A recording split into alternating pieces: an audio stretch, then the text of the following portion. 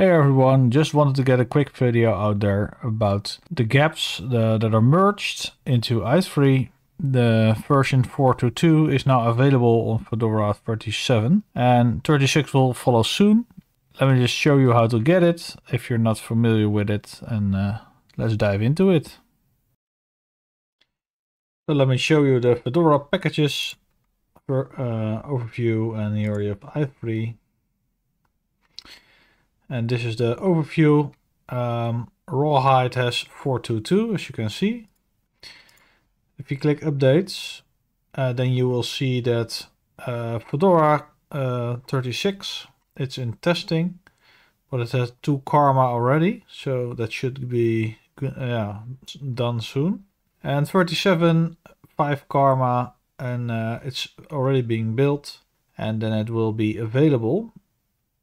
So here I have Fedora 37 in virtual machine, and let's run a version for i3. As you can see, 4.2.1.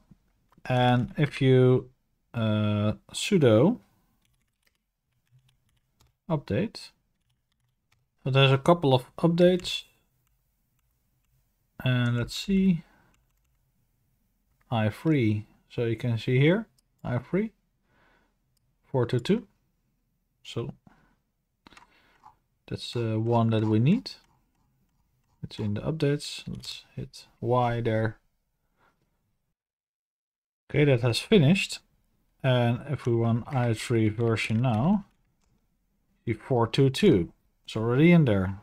And if we open up config, i3 is config, shift GG, you go all the way down, see my cursor here, hit O.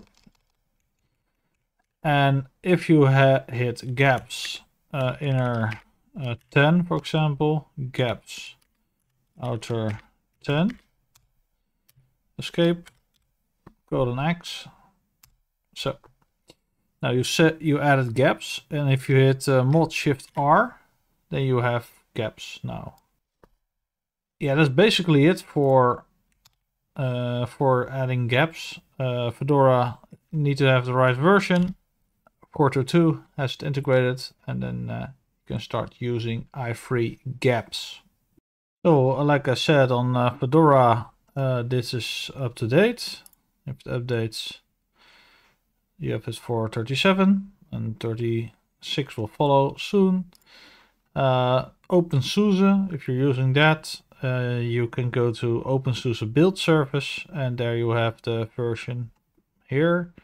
So Tumbleweed is there, and 15.4, 15.3 is also there.